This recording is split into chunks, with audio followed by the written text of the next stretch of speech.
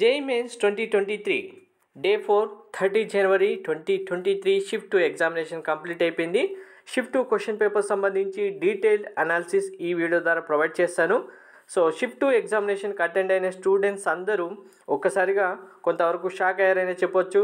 మెయిన్గా మ్యాథ్స్ విషయంలో అది ఎందుకు అనేది కూడా క్లారిటీగా చెప్తాను. వీడియో స్కిప్ చేయకుండా చూడండి, లైక్ చేసి తప్పకుండా షేర్ చేయండి. పేపర్ విషయంలో షిఫ్ట్ వైజ్గా మనకు డేస్ ఒక్కొక్క డేకి చేంజ్ అవుతూ వస్తుంది. సో చేంజెస్ అన్నీ జాగ్రత్తగా గమనించండి. నెక్స్ట్ ఎగ్జామ్స్ ఉన్న స్టూడెంట్స్ అందరూ ఆ చేంజెస్ ఏంటి అనేది కూడా ఇప్పుడు నేను క్లారిటీగా చెప్తాను. కంప్లీట్ అప్డేట్ గైడెన్స్ కోసం ఛానల్ సబ్స్క్రైబ్ చేసుకొని బెల్ బటన్ అయితే ప్రెస్ చేయండి. మ్యాథ్స్ డిఫికల్ట్గా రావడం జరిగింది, ఫిజిక్స్ మోడరేట్గా వచ్చింది, కెమిస్ట్రీ ఈజీగా రావడం జరిగింది. సో మరి ఇప్పుడు సబ్జెక్ట్ వైజ్గా చూసిన తర్వాత ఓవరాల్ పేపర్ వైజ్గా చూద్దాం.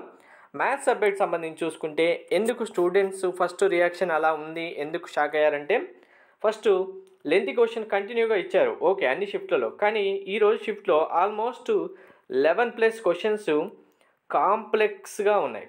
సో ఎందుకంటే సాల్వ్ చేయడానికి ఎక్కువ టైం తీసుకుంది, అలాగే సొల్యూషన్స్ కూడా రాలేదు కూడా చేసినప్పటికీ అంత కాంప్లెక్స్గా మనకు మ్యాథ్స్లో క్యాలిక్యులేషన్ పార్ట్ అయితే ఇచ్చారు. కాబట్టి ఇక్కడ 11+ క్వశ్చన్స్ అంటే almost half of the questions మనకి ఇక్కడ మార్క్స్ రాకపోవడానికే డిఫికల్టీ లెవెల్గా ఇచ్చారంటే అర్థం చేసుకోవచ్చు పేపర్ ఎలా ఉందనేది.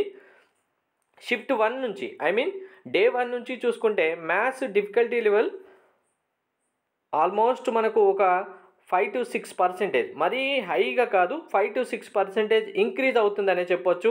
ఒకేసారి 10% 20% అయితే నేను చెప్పను, జస్ట్ 5 to 6% ఎవ్రీ షిఫ్ట్కి చేంజ్ అవుతూ వచ్చింది. సో అంటే మధ్యలో కొన్ని షిఫ్ట్లలో చేంజ్ అయింది, కానీ డిఫికల్టీ లెవెల్ అయితే అలా షఫల్ అవుతూ వచ్చింది. మ్యాథ్స్ సంబంధించి చూసుకుంటే ఇక్కడ స్టాటిస్టిక్స్ నుంచి, నెక్స్ట్ వెక్టార్ 3D నుంచి, జామెట్రీ నుంచి, integrations, mathematical reasoning, limits, matrices, probability నుంచి డైరెక్ట్ క్వశ్చన్స్ ఎక్కువగా రావడం జరిగింది. ఫిజిక్స్ సబ్జెక్ట్ సంబంధించి చూసుకుంటే ఫిజిక్స్ ఫార్ములా బేస్డ్ క్వశ్చన్సే కంటిన్యూగా రిపీట్ అయిపోయాయి.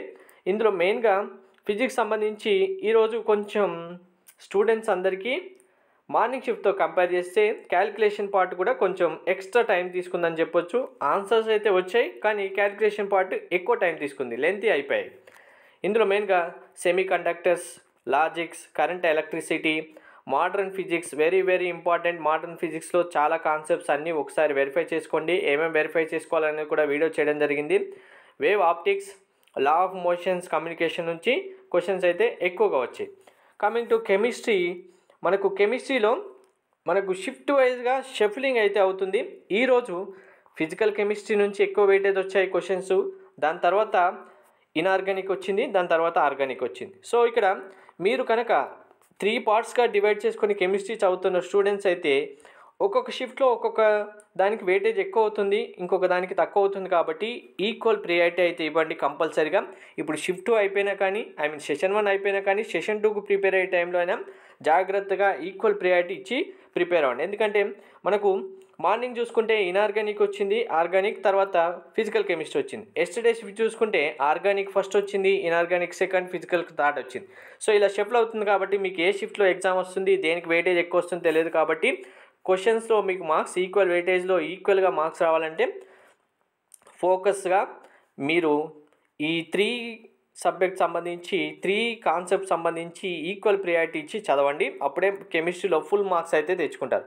మార్క్స్ ఫుల్ మార్క్స్కి మీకు గుడ్ మార్క్స్కి చాలా డిఫరెన్స్ ఉండే అర్థమై ఉంటుంది కదా. ఇప్పుడు సపోజ్ ఈరోజు పేపర్లో మనకు ఏదైతే ఫిజికల్ కెమిస్ట్రీ నుంచి ఇచ్చారో క్వశ్చన్స్, అవి డైరెక్ట్గా ఎన్సీఆర్టీ టెక్స్ట్ బుక్ నుంచి రావడం జరిగింది. మెయిన్గా టెక్స్ట్ బుక్స్తో డైరెక్ట్ క్వశ్చన్స్ కూడా వచ్చాయి ఫిజిక్స్ అండ్ కెమిస్ట్రీలో.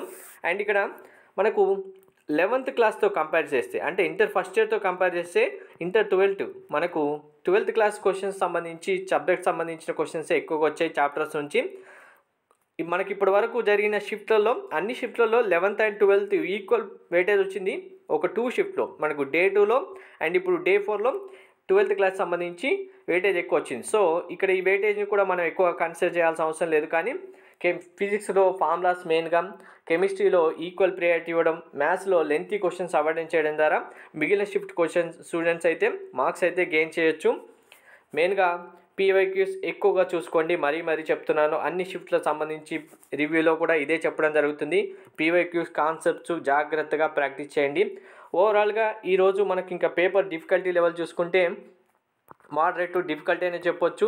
సో ఇక్కడ ఎన్టీఏ ఒకటి మాత్రం కరెక్ట్గా మెయింటైన్ చేస్తుంది.